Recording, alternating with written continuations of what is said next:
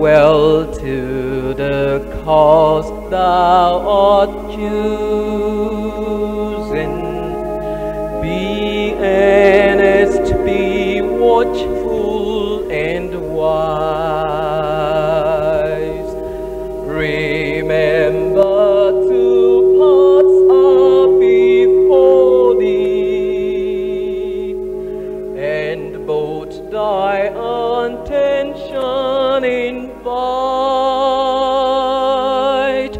but one leadeth unto destruction, the other to joy and delight.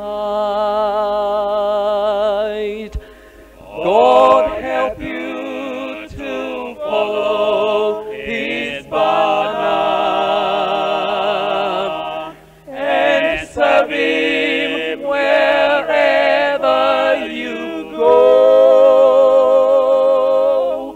And when you are tempted, my brother,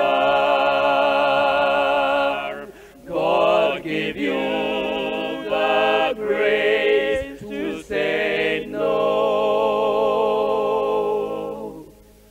Oh brother, yield not to the tempter, no matter what others may do. Stand firm in the strength of the Master. Be loyal, be faithful and true. Each trial will make you the stronger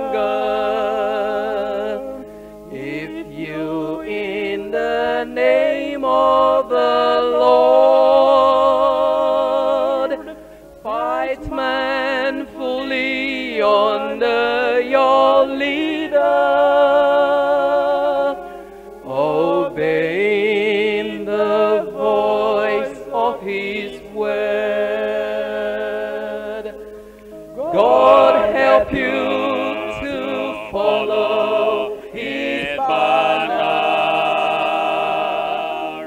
and serve Him wherever you go. And when you are tempted, my brother, God give you the grace to say no.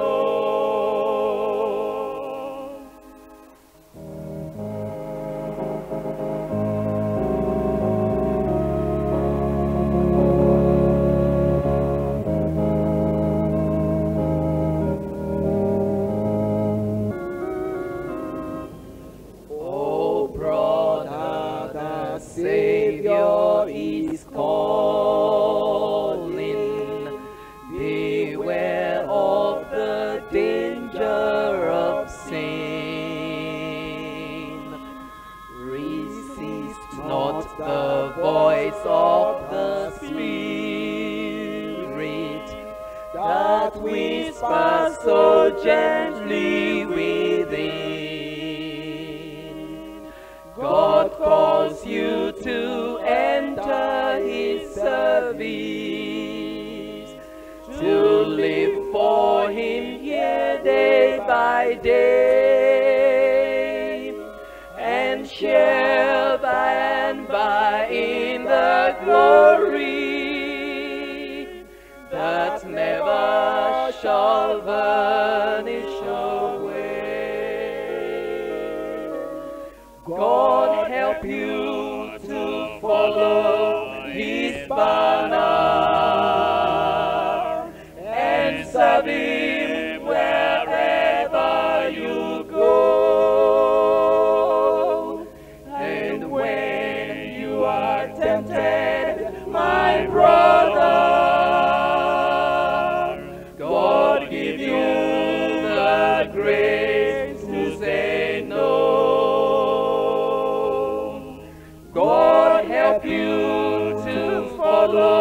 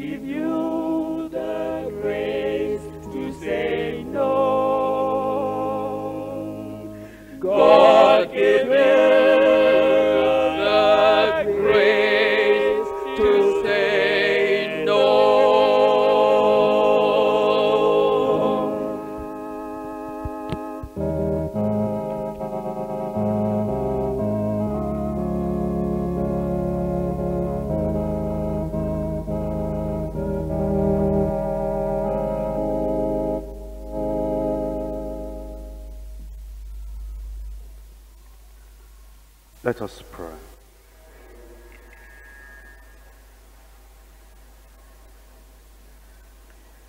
Our Father, we pray that in time of temptation, time of deception, time of persecution, you'll help us to be loyal, you'll help us to take our stand, you'll give us the grace to say no to the devil.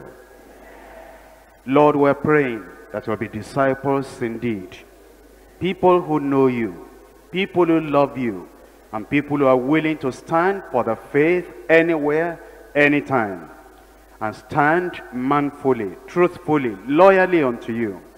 Father, we pray that this morning you'll speak to our hearts. You'll grant us the grace ever to remain willingly obedient unto you, always to say no to the voice of the tempter. In Jesus' name we pray.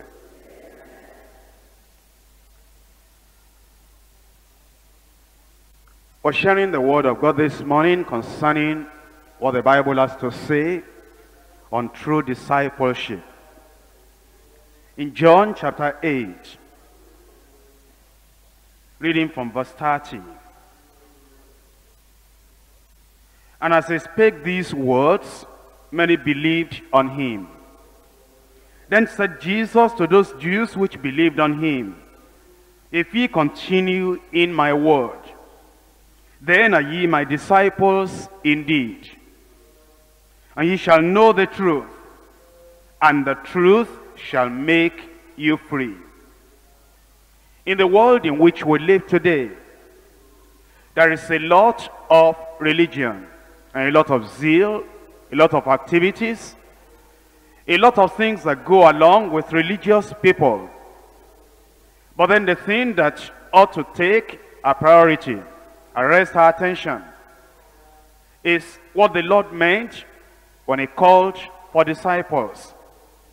Over here he says that if only we continue in his word, then are we his disciples indeed. And then we'll know the truth, and the truth will make us free. Jesus spoke this to those who believed. They believed on him. And it is necessary for us to understand that the gateway into discipleship, the entrance into the life of discipleship, is being born again, believing on the Lord Jesus Christ, having a change of life, and thereby starting a life of loyalty, faithfulness, obedience to the commandments of the Lord, which makes us disciples of the Lord Jesus Christ. You may be a disciple of a hero, of a man, of a religious leader, but that may not constitute you or make you a disciple of the Lord Jesus Christ. People are disciples in those days, but those disciples who were not disciples of Jesus Christ, a lot of them manifested the evidence that they were not born again.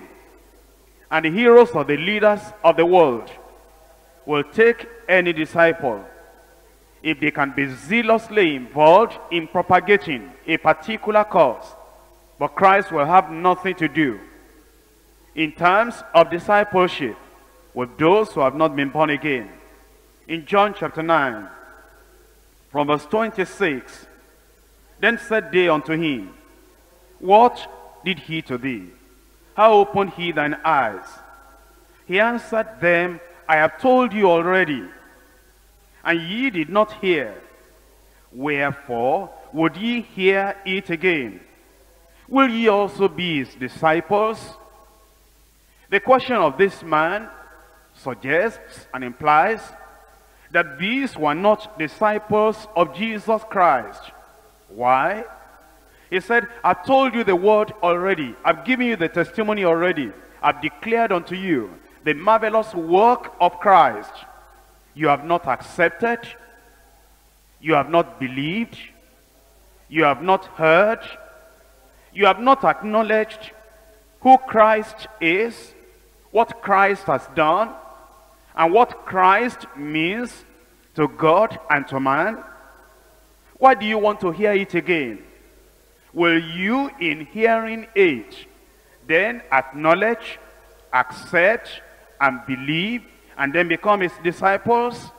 Very, very clear that this man was saying that because you have not heard, you have not acknowledged and believed, you are not his disciple. If you want to hear it again, I want to know whether you want to believe or not. If you will believe, I know that you really want to be his disciple. How did they reply? Verse 28.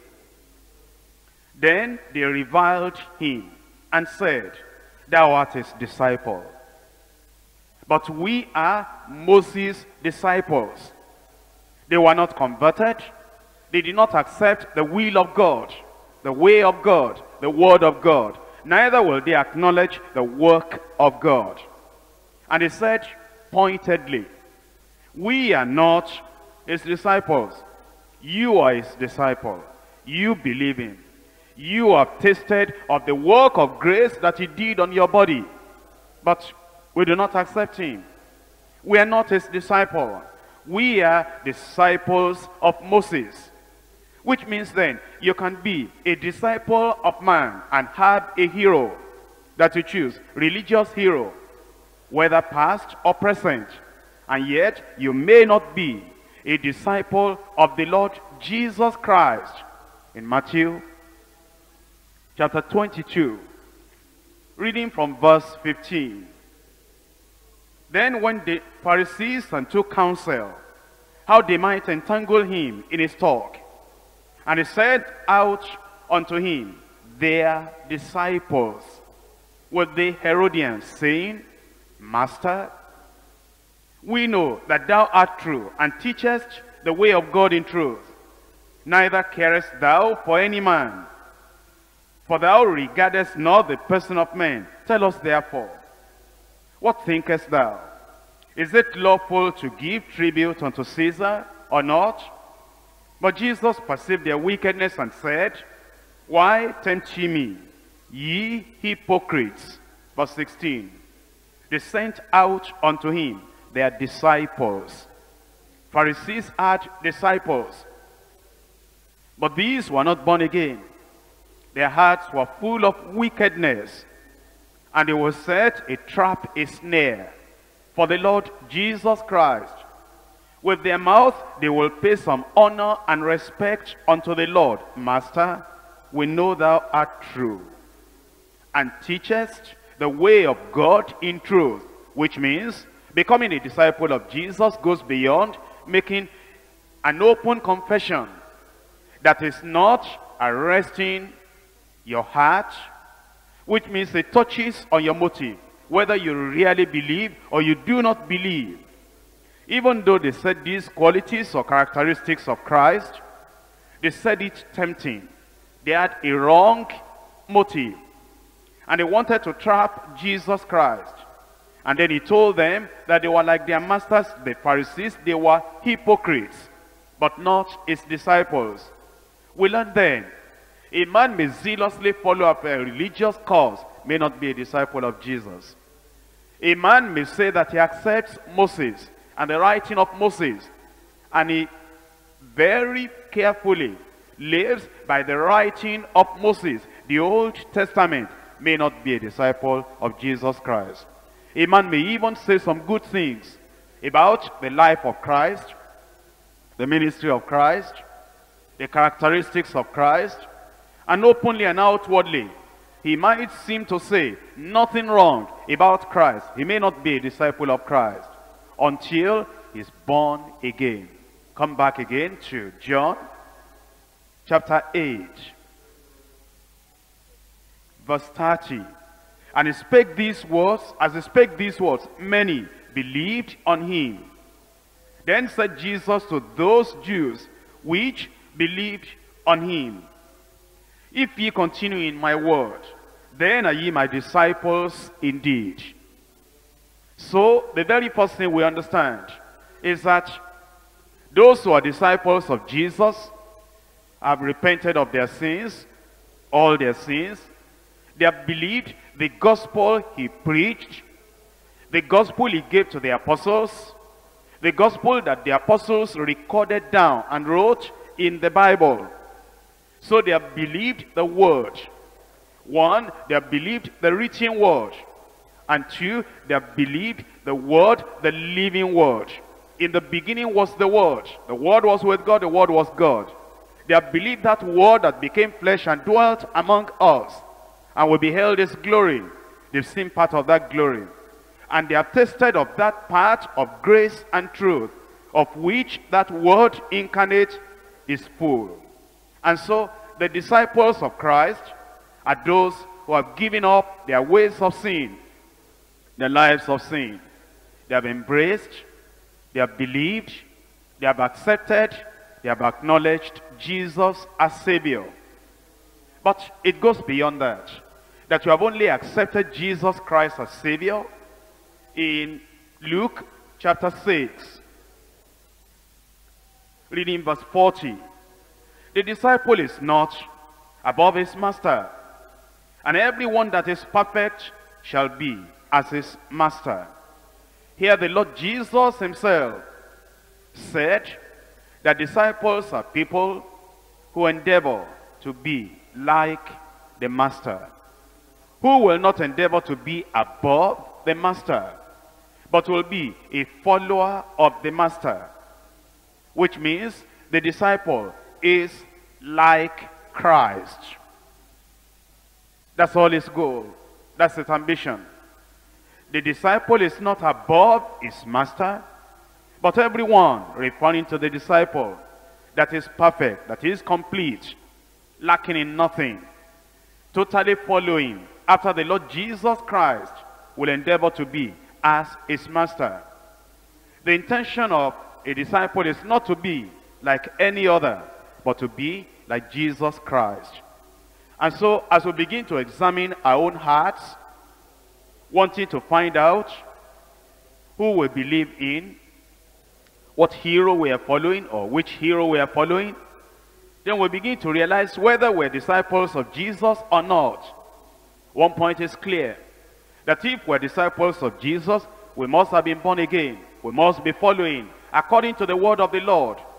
And it must be the settled, established purpose of our hearts to live like Christ, not like any other. Look at Matthew chapter 15. Reading verses 1 and 2. Then came Jesus to scribes and Pharisees which were of Jerusalem, saying, Why do thy disciples transgress the tradition of the elders? For they wash not their hands, which when they eat bread. Mark chapter 7. Mark chapter 7, verse 5. Then the Pharisees and scribes asked him, Why walk not thy disciples according to the tradition of the elders, but eat bread with unwashed hands? The disciples lived a life that pleased and satisfied Jesus Christ. And they went against every tradition of every elder in the land. Religious elders, community elders, in social circles. So which means that for a disciple of Jesus Christ, he has thrown overboard the traditions of men.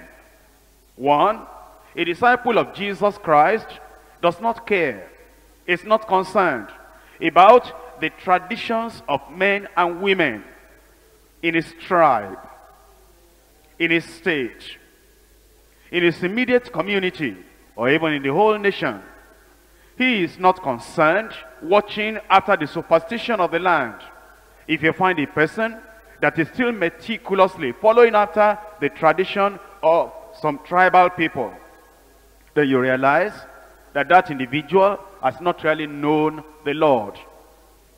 If a worker or a member of the church of the living God will set the word of God aside and then take to the tradition of his people, the tradition of the local people, the tribal people, or that state, and will say, oh yes, I'm going to church, I'm even working in the church, but I mustn't forget the tradition of our people.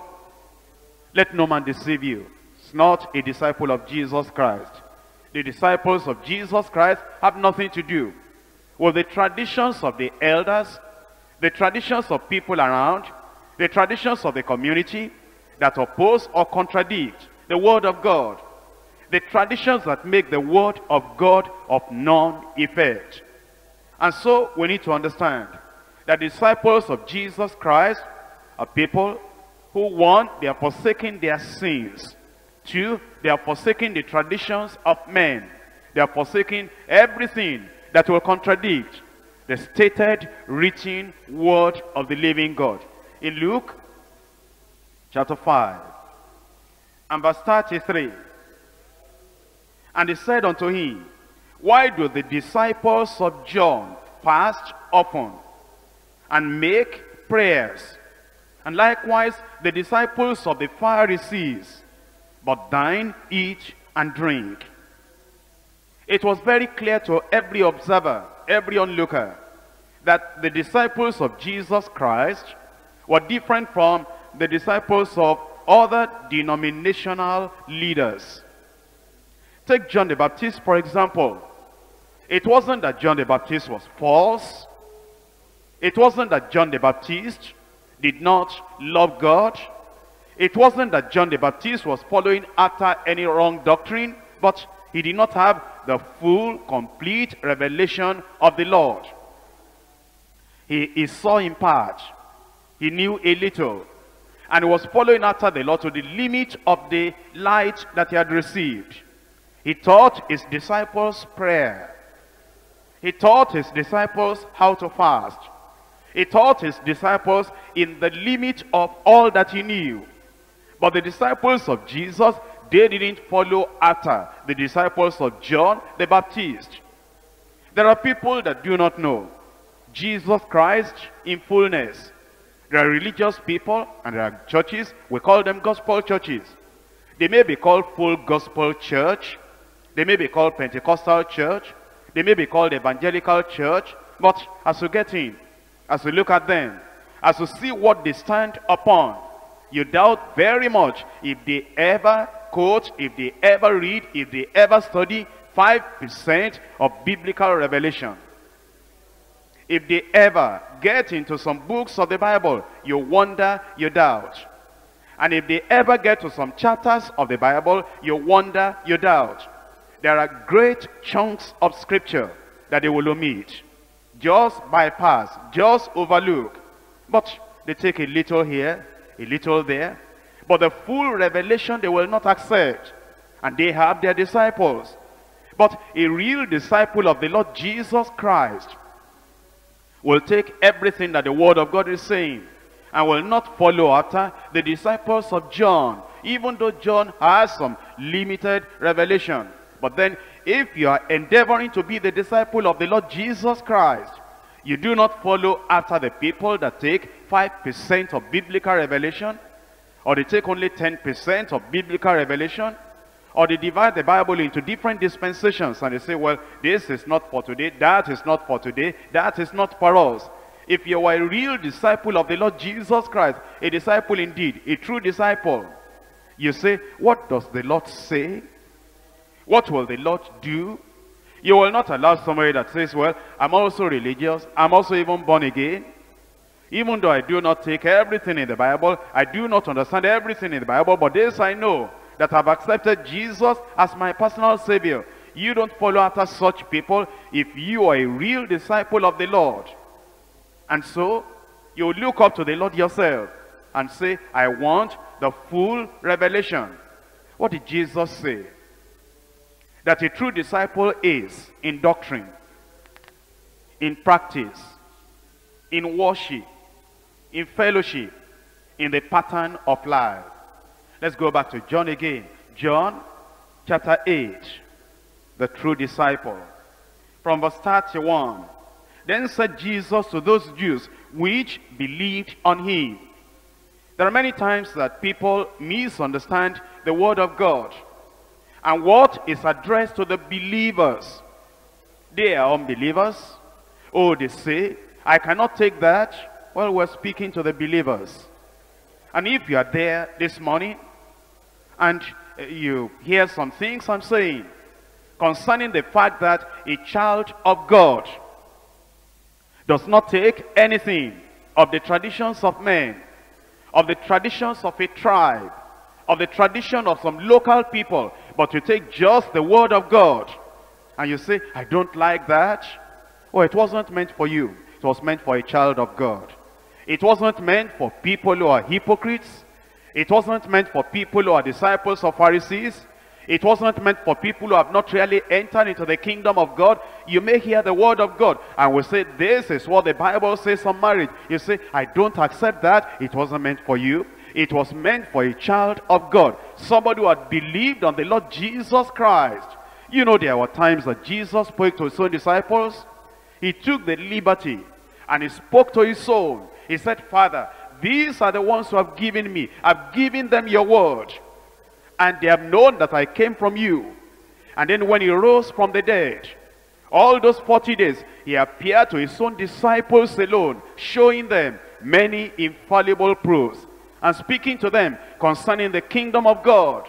Now, a Pharisee may hear all that is said during that time that he showed himself by many infallible proofs, and he'll say, we don't accept that. Don't accept. It's not meant for you. It's meant for disciples. It's meant for the people that want to make heaven their home. It's meant for people that have believed on the Lord Jesus Christ and they want to continue in the words of the Lord so that they can be the disciples of the Lord Jesus Christ indeed. There are many religious people, and sometimes they stray into our gathering. There are many people that carry the Bible but they never read it. Sometimes they stray into our meetings. There are many people that are coming from another church, another denomination. And then some of our leaders, who themselves, they are disciples of Jesus, they are children of God, but they are not matured enough themselves. They see these people and immediately they say, become a worker in our church. Some people may be here today that have come from another place, but you have started worshiping in deeper life. But in your mind, you're still a Pharisee. In your mind, you're still a follower of a hero like Herod. And now you say, but I'm a worker. And I just joined the church a few months ago. Then you hear the word of God. You say, well, I don't think I agree with that. Thank God you don't agree. Now you have shown you are not part of the people of God. Now you have shown you are not a disciple of Christ. Now you have shown that you just came out of a religious community and religious setting. You came into the church and some immature leader put you there. It is your reaction to the word of Christ, the word of the Lord, the word of the King of Kings, the word of the Lord of Lords, the word of Master of angels and men, the word of the person that has authority in heaven, on earth, under the earth. Is your reaction to his word that shows whose disciple you are. The one into whose hand the Father has committed all authority and all judgment. And the Father judgeth no man, but he has committed all judgment into the hand of Jesus Christ, the very Son of God. It is your attitude to his word that will show whose disciple you are. And here it says, then Jesus said to those Jews which believed on him, if ye continue in my word, then are ye my disciples indeed. Then are ye my disciples indeed. Jesus Christ emphasized the fact that just raise up your hand on a crusade, in a revival meeting, or in a particular place, and say you are prayed and you are saved, that's not an evidence you are a disciple indeed. There are many people that tell us they are saved, they never continue in the word of God. But it is only when you continue in the word of God that it shows that you are a disciple indeed. I must ask you, have you continued in the word of Jesus Christ? He that believeth and is baptized shall be saved. Have you been immersed in water? And you have been baptized in the name of the Father, and of the Son, and of the Holy Ghost? Well, I don't accept that. You are not part of his disciples. After you've come into the church, he taught his disciples. He said, go ye into all the world. Preach to all nations, baptizing them in the name of the Father, and of the Son, and of the Holy Ghost, teaching them to observe all that I commanded you. You know what he commanded? Be ye perfect as your Father in heaven is perfect. Is that perfection bit I don't agree with? That sanctification thing, that's what I don't agree with. What I believe is that there's only one work of grace. You are saved, you are forever saved. I believe that sanctification is, as you're going on and you're mixing with the children of God, then by and by you're improving yourself, you're becoming better gradually and progressively. That's what I accept. Well, you've now shown who you are. Not one of his disciples. If ye continue in my word, then are ye my disciples indeed. Tarry in Jerusalem, until ye be endued with power from on high. For John truly baptized with water, but he shall be baptized in the Holy Ghost not many days hence. And they asked him, Sir, will you at this time bring the kingdom back to Israel? And he said, it's not for you to know the time or the season that the Father has placed in his hand. But ye shall receive power after that the Holy Ghost is come upon you. And ye shall be witnesses unto me both in Jerusalem and Judea and in Samaria, unto the uttermost part of the earth. And when the day of Pentecost was fully come, they were assembled together, sitting in one place. And then there was this rushing mighty wind, and it filled the house where they were sitting. And then cloven tongues of fire lighted upon them. And they were filled with the Spirit and began to speak in tongues as the Spirit gave utterance. Well, is that speaking in tongues I don't agree with? You are not one of them. Because it says, if ye continue in my word, then are ye my disciples indeed. Before he went away, he did say, that these signs shall follow them that believe. In my name they cast out devils. In my name they lay hands on the sick, they shall recover. Well, you say it's on this believing God and God healing you, and it's on this casting out of devils I don't agree with. I don't agree that there are even demons, evil spirits, familiar spirits, or anything like that. You are not part of his own. If ye continue in my word, then are ye my disciples indeed. Watch and pray, that you fall not into temptation. The spirit indeed is willing, but the flesh is weak. Well, all this careful, careful, careful. Watch yourself, watch your tongue, watch your word, watch your action, watch your thoughts, watch your habits, and watch everything that you are doing. Well, watching too much. I just like to live a free life, a life of liberty. You are not part of his own. He commanded watch. He commanded pray. He commanded that you should watch so that you do not fall into temptation. And you say you don't accept watching. You do not accept. You must be vigilant over your tongue, over your action, over your words, over your habit, over your relationship between men and women. You say you don't want to watch. There's nothing you are watching. You are saved. You are forever saved. You can talk any way you like. You can do anything you like. You can act any way you like. You can go into a sister's house or a brother's house in the night, and you can do anything. God has given us liberty. And so you are a careless hypocrite. You live anyhow. No watching. I don't agree with that watching. You are not a disciple of Christ. If ye continue in my word, then are ye my disciples indeed. When you bring your gift to the altar, and you remember there that somebody has aught against you, leave your gift right there at the altar, and go back and reconcile with thy brother. And then after you've done that, come back again. Restitution. I thought that was under the law. We apologize every time. You offend that one, you apologize. Offend that one, I apologize. No apology to anybody.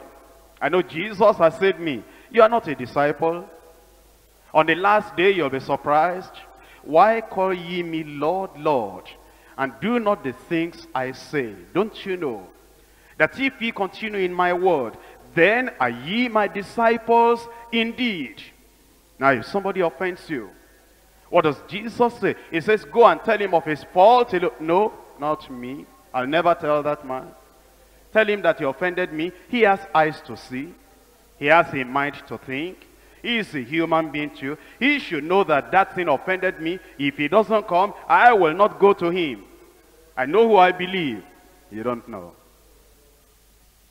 And then eventually, maybe the person even came and said, I'm sorry, I think now that I can recollect I offended you. Well, go and settle it with God. Why are you sorry? Why are you coming to me? Is this the time to come to me? Go and settle with the Lord. Please now, brother. No, please go your way. I'm a child of God. I don't pull trouble with anybody. I don't have anything to forgive anybody. Go your way. Sister, don't act like that. Are we not children of God? before you knew what it meant to be a child of God, I was a child of God already. That's a disciple. When Jesus said, if they come back to you 7 times in a day, and 7 times in a day they say, oh, I'm sorry my sister, I'm sorry my brother. He says, you should forgive them. But you don't have forgiveness in your own doctrine. You don't have forgiveness in your own pattern of life. If ye continue in my word, then are ye my disciples indeed. And ye shall know the truth. And the truth will set you free. Error will bring you into bondage. False doctrine will bring you into bondage. Look at Acts chapter 2 verse 42. Acts 2:42. And they continued steadfastly in the apostles' doctrine. Those were disciples indeed. They gave their lives to the Lord. They that gladly received this word were baptized. And the same day there were added unto them about 3,000 souls. And all these 3,000, they continued in the apostles' doctrine. They continued in the apostles' doctrine. Oh, you say, I wish I knew what those doctrines were. They're recorded in Romans. They're recorded in 1st and 2nd Corinthians. They're recorded in Galatians. They're recorded in Ephesians. They're recorded in all the epistles. They're recorded in the New Testament. That's the doctrine of the apostles. What Jesus Christ gave to them. What he gave to them when he was here on earth. And then he said, I've not told you everything yet. When the Spirit is come, he will teach you and tell you all things. Then the Spirit came and told them all the apostles' doctrine. And when these people were born again, when they gave their lives to the Lord, we're told that all of them, 3,000, all the people there were called believers, they continued. Not that you have a church of 3,000 and only 1,000 people are continuing in the apostles' doctrine, in the word of God. Then you have 2,000 other people that believe whatever they like. That's not discipleship. But they continued in the apostles' doctrine. Look at Jude, verse 3.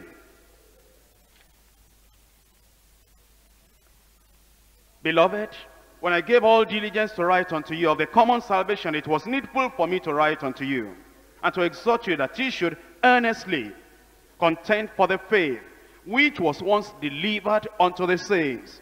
Continue in the word of God. Continue in the word of God. What we believed many years ago, if we're still continuing, then we'll still believe the same thing today. But if before we believed that you must repent before you are born again, but now we don't believe that you must repent, just raise up your hand. Jesus is good. Jesus is loving. Oh, don't tell them about repentance. They'll run away. The church will not grow, will not get many members. There will be nobody to contribute money and build our church. We want to build a large, big church building. So just receive the Lord as your personal Savior. How about repentance? No, not at all. Well, sir, pastor, I was talking with one of the members, and one of the members said that before I can really prove that I'm born again, I must show the evidence of repentance by restitution. And he told me this and that. Who is the worker that told you that? Then you mentioned that worker is so-and-so area leader. Call him for me. Why did you tell him about restitution? You want to drive him away? Why did you tell him he must repent of all his sins? The preaching I preached to them, that they should raise up their hands, that's not enough. The one I told them, believe on the Lord Jesus Christ, that's final, that's the end, that's not enough. Area leader, and you're going to tell them about repentance and restitution again. If you tell them again like that, I will discipline you. The pastor has backsliding. It's not continuing the word of God anymore. All he wants now is crowd. All he wants now is people gathering together. All he wants is an usher just counting heads and saying, that's one of them, that's one of us, that's one of us, that's one of us, that's in the kingdom, that's in deeper life, that's in our church. Look at how large our church is. That's church or mixed multitude. That's church or hypocrites. That's church or a group of wood for eternal fire. But when you believe the word of God, earnestly contending for the faith which was once delivered to the saints. And so it means, number one, to be a disciple. It means that we must take the whole word of God in its entirety, in its totality. We must stand by that word of God. Let's go back to Matthew chapter 16. I'm reading from verse 24. Then said Jesus unto his disciples, unto his disciples. I must emphasize that again, that this afternoon, the Lord is talking to his own disciples, the people who accept him as master, the people who accept him as captain of their salvation, those who know him as Lord, those who will bend the knee for him as to a king, those who will give him the reverence that will give a person that is able to lead as a leader. Those are the people that the Lord himself is talking to. Then said Jesus unto his disciples, if any man come after me. You know this terrible thing among religious people, and they will say, oh yes, we're deeper life, but we're Igbo. And so there should be some differences. Why do those people at the headquarters church, don't they know that there is a difference between Yorubas and Igbos? There are some things that bring us in common, but there are other things that we cannot be in common. We must do it like we do it in our native land. You are not a disciple, just deceiving yourself. If any man, Igbo or Efik, if any man, Hausa or Yoruba, any man that believes on the Lord Jesus Christ as Savior, as Lord, if any man will come after me, that is the person that actually wants to follow the Lord everywhere that he goes. He says, if any man will come after me, let him deny himself and take up his cross and follow me. What do we learn about discipleship? Discipleship means that we deny ourselves. Do you know many people like that who deny themselves? I don't. The people that deny themselves of the lust of the flesh, the pride of life, and the lust of the eyes, the people that deny themselves what the flesh is looking for. Look at them outside. They tell us they are born again. They wear badges that they are saved. Every time their flesh makes a demand on them, they go to the prostitute and they tell us they are born again. They are not disciples of Christ. Look at the people. Every time there is an information they hear, and there is something gingering them, moving them, motivating them, driving them and leading them, say it out, say it out. There is no control on their tongue. Anything they hear, anything their heart is engineering them to say, that is what they say. No self-control. And they are not denying themselves. Where is the discipleship? They are not disciples of the Lord Jesus Christ. Don't you know those people that say, well, I'm born again.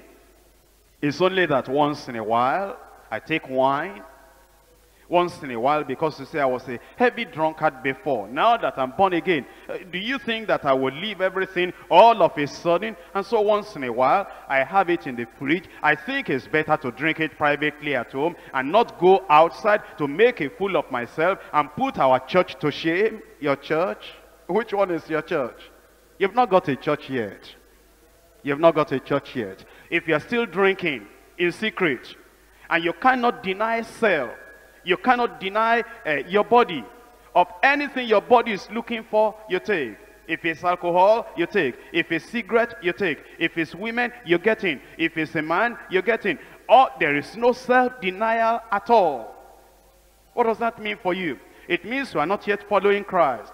It says, if any man will come after me, let him deny himself. But it's more than that. I see a lot of things in Bible days that demands denial on self. As I look at the journey of the children of Israel, going from Egypt all through to the land of Canaan, I see a lot of self-denial there, because they were being led by the cloud and by the fire. They might be sleeping in the night, and then the pillar of fire will be lifted up. And then that means that Israel must rise up immediately. It doesn't matter whether afternoon, whether evening, or whether in the night. They have to rise up. Do you know that's a great deal of self-denial? Do you know there are people, you cannot tell them that we will have a particular meeting in the church at a particular time. Or they say, that doesn't fit into my schedule. I can't do that. Well, I'm a Christian, but I won't allow a pastor to be regulating my life. The time I should have gone to do this and do that, they tell us now, up, move, evangelism is starting, not me. I'm a member of the church, but I won't take that from anybody. You are not a member yet. You are aware there is a church. You are aware there is God. You have the awareness there is Christ. But the awareness doesn't mean that you have got an experience with God. If any man come after me, let him deny himself. You'll deny yourself of what you like to say. Have you ever found in our churches, in the states, a state overseer will call the people, and the state overseer will say, now, this year or this period, this is what I believe the Lord is leading the church to do. And you'll find somebody, he thinks he's being vocal. This person that is not going to talk, he thinks he's being bold. He's just proving that he's not a disciple of Christ. And he will say, well, state overseer, well, thank you for what you have said, but I feel. What do you feel? Deny your feeling. I think. What do you think? Cancel that thought. And I am of the opinion for a disciple. Did you ever hear that in the Bible? That a disciple had a personal, private, selfish opinion somewhere. Why not cancel that and prostrate before the Almighty God and say, God, that thing doesn't suit my flesh. That thing doesn't suit my program, but I have to deny self to show that I'm a disciple of the Lord Jesus Christ. And you find people that go about and they say, no, we're not going to do that. No, we're not going to accept that. You're not going to do that. Why are you denying yourself? If you ask me why I deny myself, I can tell you. I tell you stories of self-denial, instances of self-denial, evidences of self-denial from morning till night. But you don't have any testimony, any evidence that you ever deny yourself. What you know to say, but which you can't say, discipleship will not allow you. What you know to pass across as a private, personal, selfish opinion, self-denial, discipleship will not allow you. You are controlled. The yoke of the master is upon your neck, is upon your heart. And you say, Lord, not as I will. How can I do what I will? My will is swallowed up in his will. My will is cancelled in the will of the Almighty God. Oh Lord, not as I will, but as thou wilt. That's discipleship. He led the way.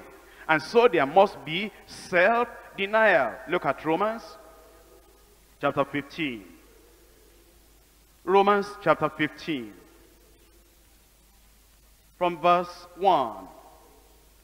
We then that are strong ought to bear the infirmities of the weak, and not to please ourselves.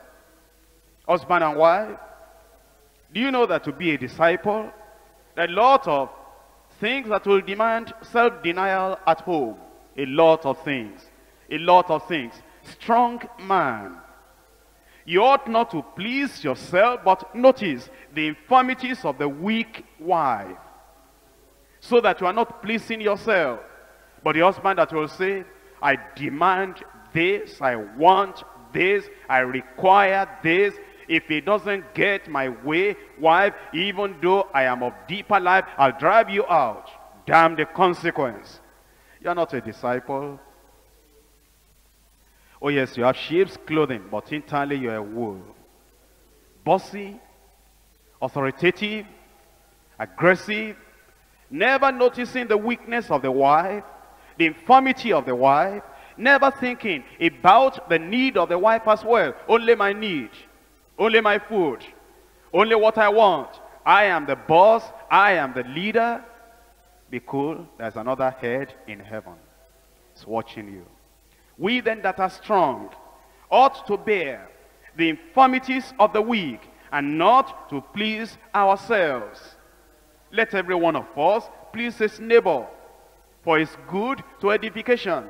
And man, if you can't please your wife to start with, you'll never please anybody else. Where do we get this attitude and spirit? Where we say, oh no, I'm not going to do anything to please any pastor. I know what he wants.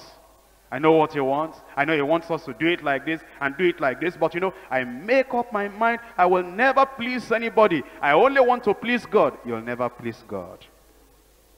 Please his neighbor to edification, building up, constructing, working it together. Where did you get that spirit of a disciple? that will say, I will never please anybody. Now those people in the church, they're asking me, come, I know they will like it if I just go to visit them and I go to pray with them. And I say, well, very sorry about this. I know that's what they want. They want sympathy. That will please them. I will never please any church member. Where did you get that? I know that person I'm working with. I know what he wants.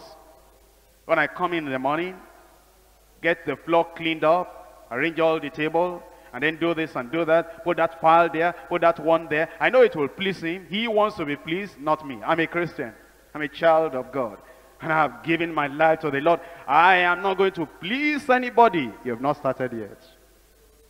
Oh, I know that husband. I know what he wants. I know the type of food he likes.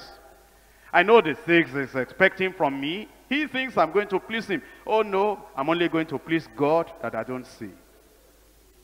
These people I see, husband, wife, neighbor, anybody, I will not please anybody. They will know I'm a man of my word. I'm a woman of my opinion. You are not a disciple yet.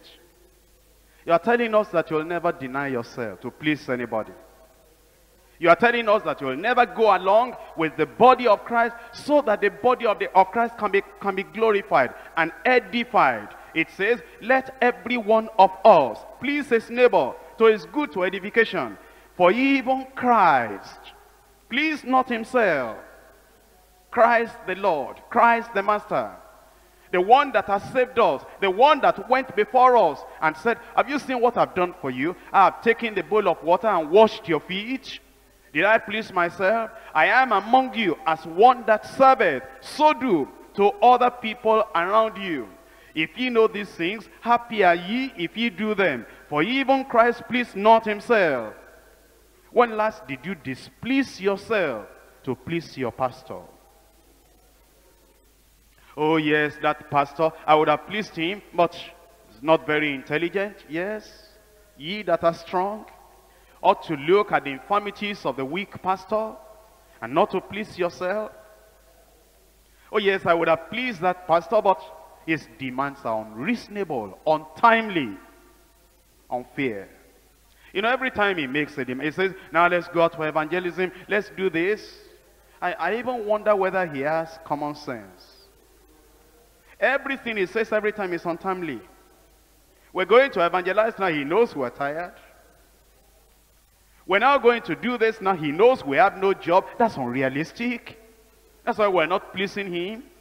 When he becomes a pastor of common sense, and he knows what to say at the right time, and now he's perfect and complete, he has no infirmity, will please him. You've never read Bible. Look at it again. We'll read it again. We're not traveling anywhere. We're here today. If it takes us hours, we'll keep on reading it, we'll understand. Verse 1. We then that are strong ought to bear the infirmities of the weak, the idiosyncrasies of the weak, the unrealistic, unfair, untimely demands and utterances of that weak person, the weak pastor, and not to please ourselves. And you ever imagine then that a member of a real true church, who is a real disciple, because of the pastor, district pastor, or the overseer of the state, saying something very simple and saying, brethren, let's get up in time. Look at this, our church. We need to build this, our church. And if those of us here, at least we are working. And some of you on level 8, some of you on level 10, some of you on level 5. If all of us here will pay our tithe and add maybe, let's say 1/10 on top of it, we'll build this church. At least we are going to use it to worship in. That's all the pastor has said. And then somebody now goes behind and then tells other people, like politics. How unreasonable is that? What the pastor said. Well, I felt that's reasonable. It's telling us that we should build that church. No, it's not reasonable. You are doing eye service. You want the pastor to say that you are the good member of the church. Why don't you speak the truth?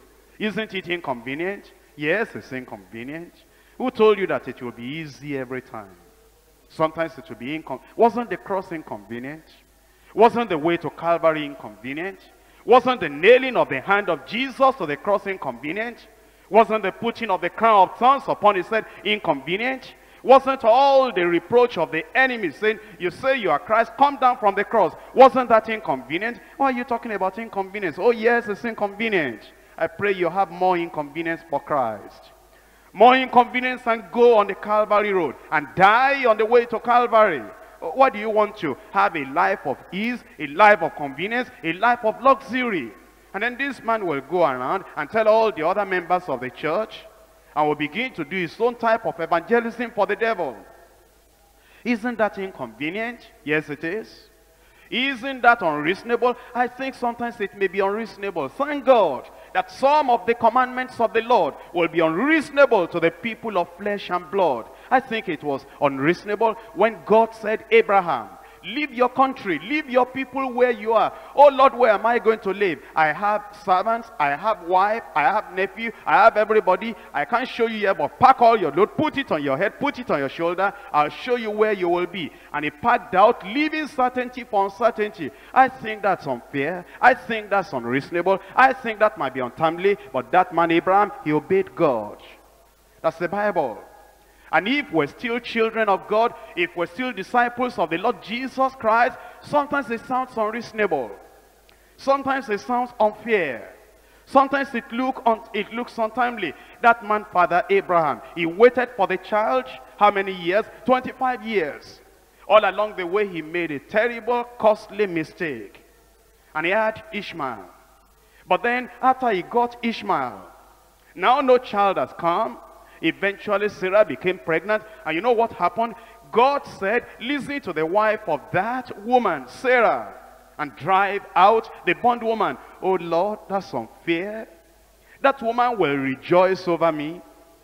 That woman will say, I said so, and it's not good for a wife to tell husband like that. Lord, save my face, save my personality. Don't let this woman rejoice over me. Oh no, Abraham, do that. And he did. And after he had sent away Hagar and sent away Ishmael, now God said, Abraham, here am I. Take your son, your only son, whom you love very dearly. And I'll show you the mountain where you're sacrificing for a burnt offering. Lord, is that fair? I don't think it's fair, but God said so. Lord, is that reasonable? I don't think it's completely reasonable to a man of flesh and blood, but God said so. Lord, is that timely? Look how old I am. Look how long I've waited. And look what you have told me. You told me to send away Ishmael, the only one that remained now. You told me to sacrifice him. Lord, is this timely? I don't think so, but he obeyed. That's discipleship. That when you think about the commandments of the Lord, who do you think you are? What brain do you have to understand the words of the eternal God, the words of the Ancient of Days, the words of the Master of angels and Master of the whole universe? Do I have the brain to understand God completely? I don't think so.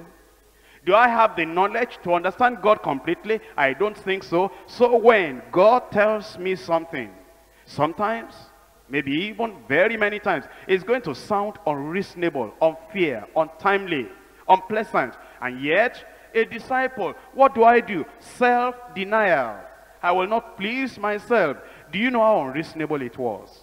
When God told those Jews and said, go to the Gentiles and let the Jews and the Gentiles become one body. Oh, it was unfair, unreasonable, and untimely. We have enough persecution from the Jews already. If we do that, they'll think that now we're not even Jews anymore. The persecution is going to get to a higher height.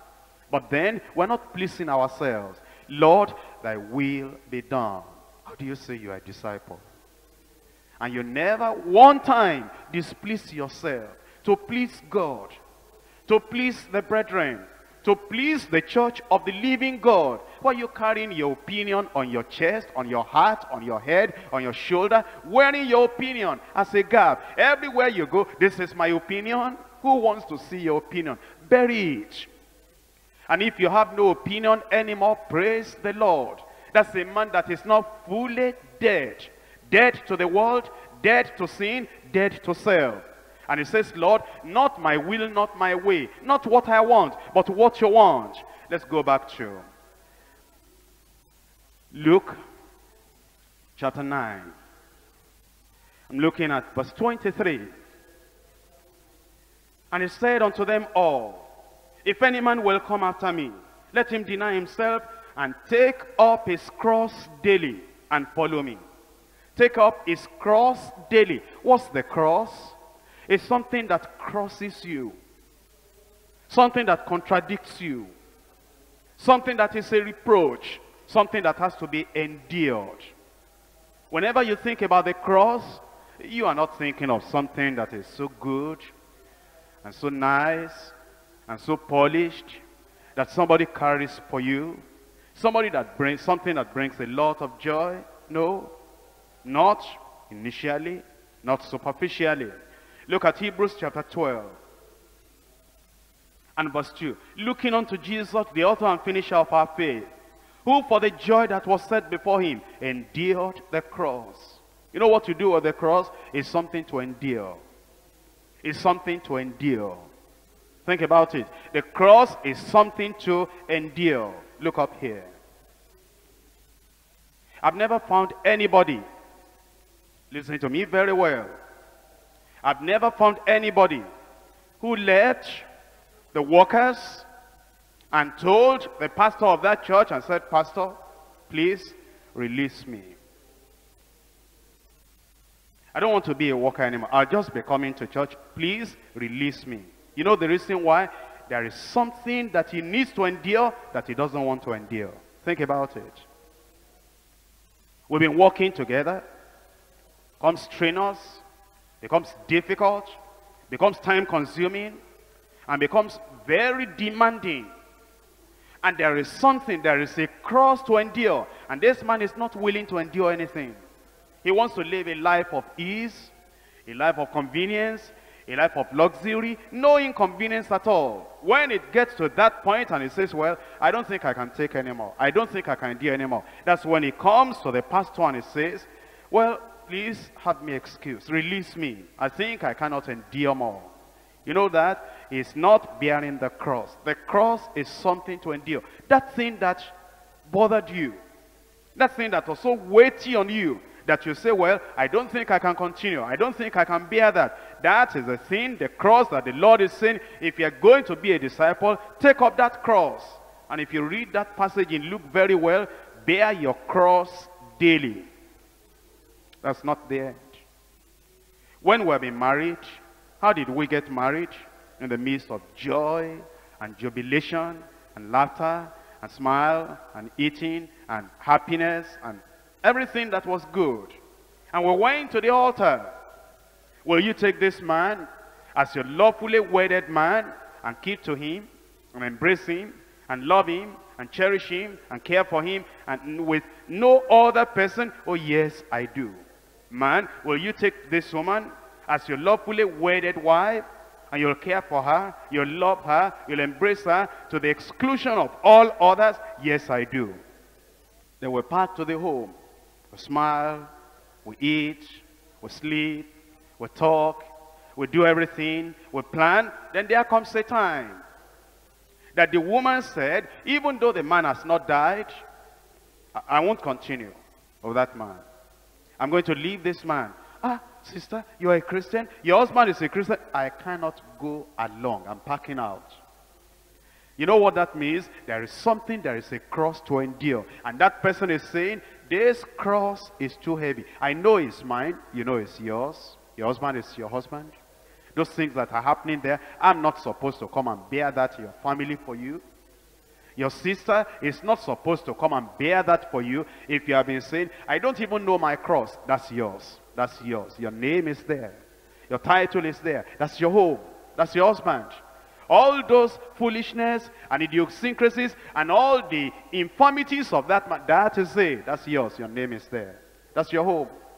But when it comes to the point you say, no, I may not marry other people because of the doctrine, but I will get out of that house. Then you are saying that there is a cross you do not want to endure. It has come to the climax. It has come to the day that you say, I will not go along with that man anymore. Or it may be the man.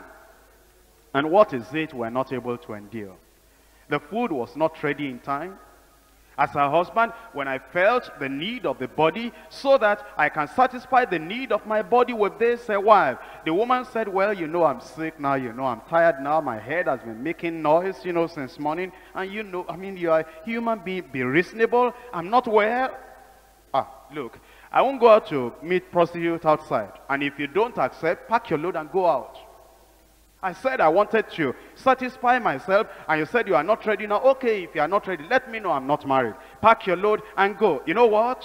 There is something to endure that a man cannot endure. And he says, if I cannot have my way, if I cannot do what I want whenever I want, whether you are dying or you are sick, then pack out and go. Let us separate. And you are a Christian? And you are a disciple? A disciple of the Lord Jesus Christ will bear the cross. A disciple of the Lord Jesus Christ, he will carry that cross joyfully and willingly, and he will not be grumbling all about, oh, if you knew how bad my husband is, and nobody knows how bad you are yourself. You talk as if you are the angel, and he is the devil, and surprisingly, when the other fellow talks, I think both of them have problems. When the other fellow talks, the wife is the devil, and he is Angel Gabriel. God have mercy on you. But you know, if you're a real disciple, it says you will bear your cross, you will deny yourself. Then let's come back to Luke chapter 9, verse 23. And he said unto them all, if any man will come after me, let him deny himself, take up his cross daily and follow me. Following the Lord. But I must ask you, why do you follow the Lord to? To a dancing hall? He was never there. To a place of joy and laughter every day? That's not how he spent his life. You know the life of Jesus Christ? He was born in a manger, a lowly place. Follow him there. And he lived in a humble home with Mary and Joseph. Follow him there. And he went to the seaside, and he called the common people. Follow him there. Aren't you surprised that there are people in our church? And we say, brother, we've established the IFL for one purpose. The purpose is that we'll be able to reach to these people at the top. Well, the person said, I have a grade 2 teacher certificate. Well, we say, you are not IFL. Just go to the other house fellowship. He went to that house fellowship once. It was like a manger. So it was dirty. And he said, deeper life. They put some people in a place where it's very good, where it's very nice. They call them IFL. They say, I cannot attend house fellowship there. And he told me to come and attend house fellowship in this manger, where the sheep and the chicken, where they're the backyard, and they're all smelling. Not me. I will never go to house fellowship anymore. I'm a child of God. You are. Herod was a child of God too then. I'm a child of God. Pilate must have been a child of God. You're in the same position. And so he cannot attend house fellowship now, because that place is too lowly for me. If they don't want me to go to the IFL, let them cancel IFL because of me. But we also have student outreach. Do you go to student outreach? No, I don't go there. I'm not a student. Why don't you go there? You're looking for something. There's pride in your heart. You cannot follow Jesus to Calvary, to the manger, to the lowly place. All you are looking for is something that is elevated and very high. What spirit is this? What attitude is this? Where are these people coming from that they say they are born again, they are children of God, and they do not have Jesus as their master?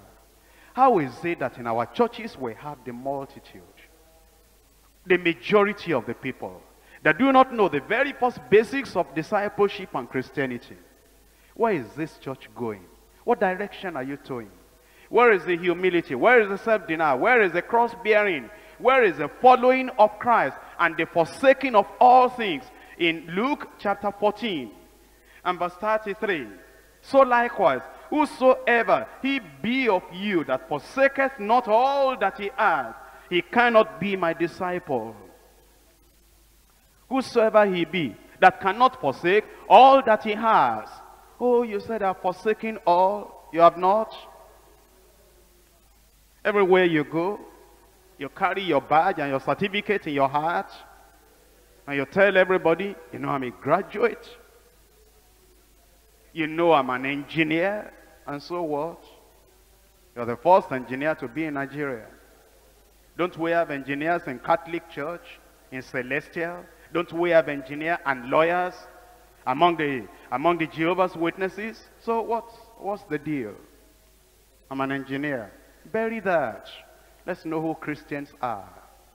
Let's know the people that are forsaking all these things of the world, and they are following the Lord Jesus Christ to Calvary. Let's know the people that even when they are crucifying them, they keep their mouth shut. When they were crucifying Jesus, was he saying, I'm the eternal one, the child that is born, the son that is given, the one on whom the government shall be upon his shoulder? Was he parading that? Wasn't he very lowly? Let this mind be in you, which was also in Christ, who even though he was equal with God, he made himself of no reputation, but he humbled himself to the very death of the cross. And having taken on the form of man, he became a servant. And he told his own disciples, I am among you as he that serveth. Now we cannot serve. Now we cannot be lowly before other people. Now we cannot be gentle with other people. Now we cannot be humble. Why do we say we are disciples? We're children of God. We're following the Lord. Then it says we should love the brethren. In John chapter 13, verse 34, a new commandment I give unto you, that ye love one another as I have loved you, that ye also love one another. By this shall all men know that ye are my disciples, if ye have love one to another. We're talking of practical love that we can see, that we can feel. Practical love that is very beneficial to one another. Caring for one another. Caring for one another. We're not talking about people that form gangs in the house of God. We come to workers' meeting like this, and then you find the Igbos, 2s and 3s, separate. The Yorubas, 3s and 4s, together. Among the Yorubas themselves, you find the Jebus and the Egbas separated. They love one another. They're segregated. You find the Kales and you find the Jebus also. They're separated. And then you go to the east and they make a difference between real Igbo and low Igbo and the outcast Igbo and the real inward kingdom Igbo. We're not talking about that. We're not talking about people that will divide the church into 1,000 segments. But the people that love, the people that love. Disciples indeed, a new commandment I give unto you, that ye love one another. Now if you love one another, you'll not be cutting down one another, criticizing one another, burying one another, and you will not be destroying one church in another state so as to build your own ego, and so as to know that your own church, your deeper life church in your own state is number one. All the other deeper life churches in other states, they are inferior. That's not Christianity. But in love, in honor, you esteem one another. And it says, by this shall all men know that ye are my disciples, when ye have love one for another. We're not talking about the people that have money, material things. They cannot help anybody. They're stingy. And they cannot play with money. If 5 naira brings you together, connects you with another person, and he says he's a brother, he will say, well, if you don't pay me, I'll tell the pastor. If the pastor doesn't do anything about it, I know how to deal with you. At least I was in the world before, and I've not forgot. And if you think you can cheat me because I'm a Christian, you meet something. I will show you I'm a Christian with a but. That's Christian. And they take one another to court. They report one another to unbelievers. And they go all about. All the secrets between them, they are members of the same church. All the secrets between them, you hear it in Assemblies of God. You hear it in First Choir. You hear it in Anglican Church. You hear it in a Methodist Church. You even hear it in Celestial. And they say, oh, we know those, it's not a Cyprian and a so-and-so. Are they not members of Deeper Life? We know the trouble between them. They were business partners together before, but we know what happened. That's Christianity. We cannot endure anything. We cannot love one another. If money connects us together, we almost kill one another. Have you heard of those who will fast and pray because of brother so-and-so? I know I cannot take him to court. I know that I cannot do anything against him, but I will pray. So you are cherubim and seraphim. Now you burn candle on them. You blow incense on them. And by 7 days you've been burning that candle on them. They will see, if they don't pay you, members of the same church. That's Christianity. These people are backsliding. They've gone away from the fold. They're still there. Ezekiel, the people come as my people. They sit as my people.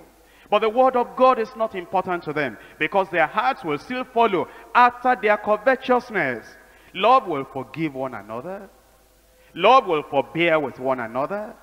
Love will be constructive and protective. Love will be cautious and polite. Love will never do anything evil to anybody. Love will be transparent.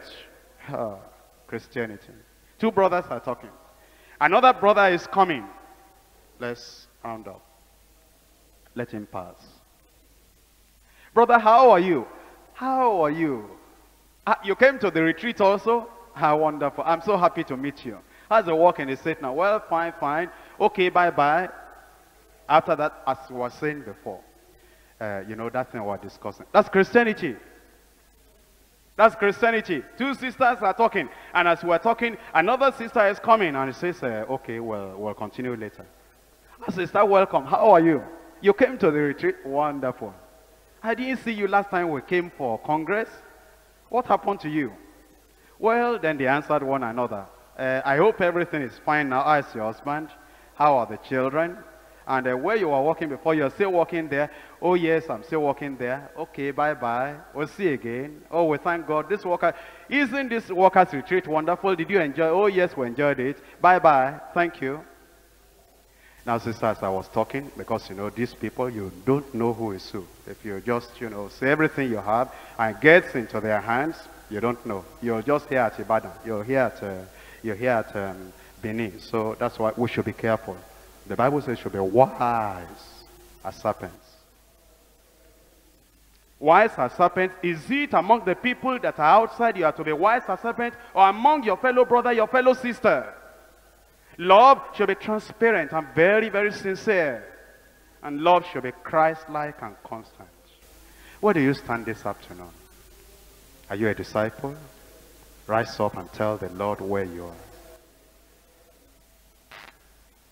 True discipleship.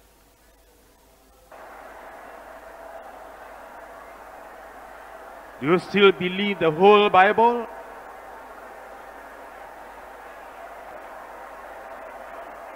Amen.